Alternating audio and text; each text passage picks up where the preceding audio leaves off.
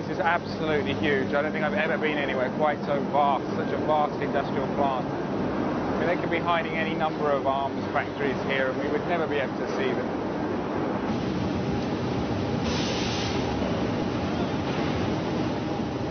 People in Moldova often like to claim that Transnistria can't function as a full state, doesn't have the necessary industry or infrastructure.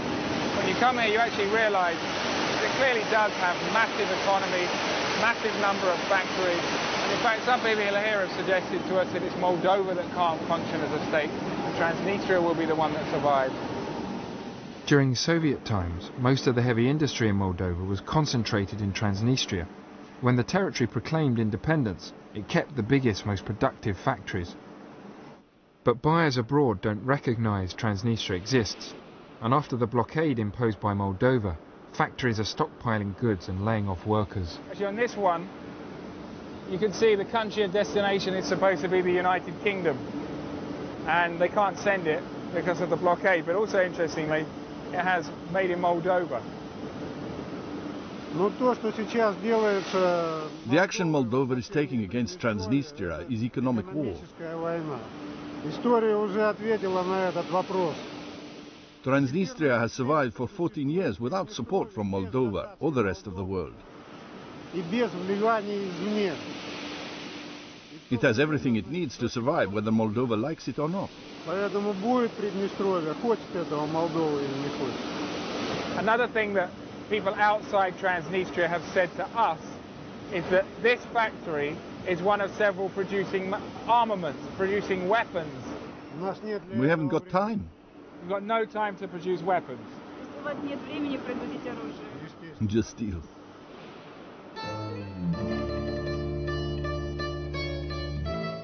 Transnistria is thought to be a major producer of arms, and guns from here have turned up in Chechnya and Africa.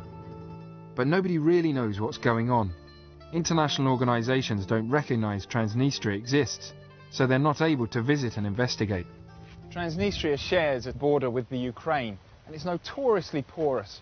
There's all sorts of goods being smuggled across, from cigarettes and alcohol through to quite serious weapons that are being produced in Transnistria, away from the prying eyes of the international community. And to give you an idea of just how easy it is to smuggle in this region, where I'm standing now is in Transnistria, and this road here takes you further into Transnistria. But if we cross over here to these fields, and where I'm standing now, we're actually in the Ukraine. So we just crossed the border illegally, but there's no guards or border posts to stop us. There's not even a line indicating we're on a border, an international border between two countries. And this is what smugglers do. They'll come down here in a car or a van, and they can get into the Ukraine on well-worn tracks like this one in front of us here. And when they're in the Ukraine, they can get to the Black Sea port of Odessa, and from there they can ship goods and weapons to the rest of the world.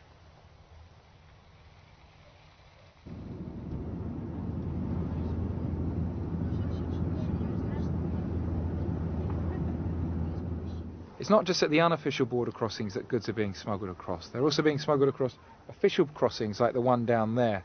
The Transnistrian and the Ukrainian Customs Authority, which is on the other side, are both notoriously corrupt. There's always goods being passed back and forth with the tacit agreement of some customs officials. And the Transnistrian Customs Authority is actually controlled by the president's son.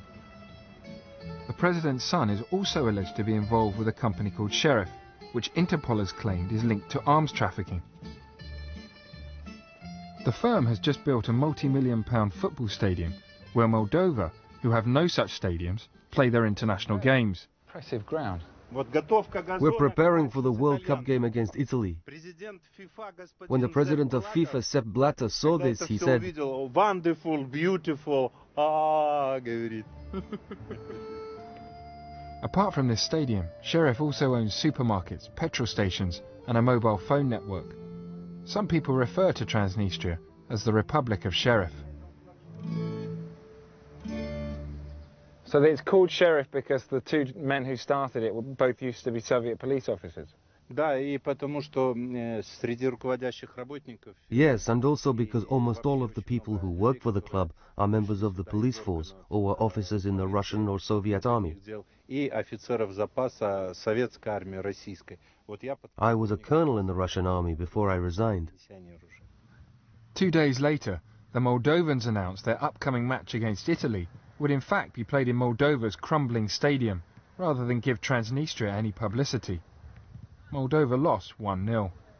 We just came around the front of the building because we've been told there's a Mercedes showroom, of all things, in the front of the stadium complex. Again, Mercedes cars being sold in the country where people are earning peanuts for wages. It's a little odd, but like everywhere in the former Soviet Union, some people earn a lot of money and most people earn next to nothing.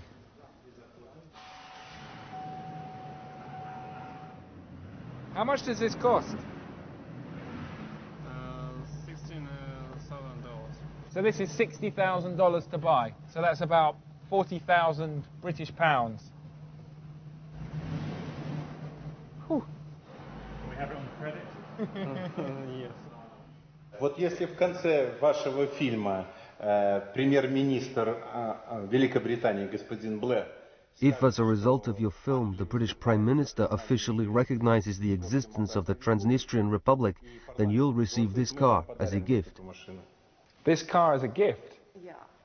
Right, have I got Downing Street's number? I'm just going to look for my telephone. Let's get him on the phone.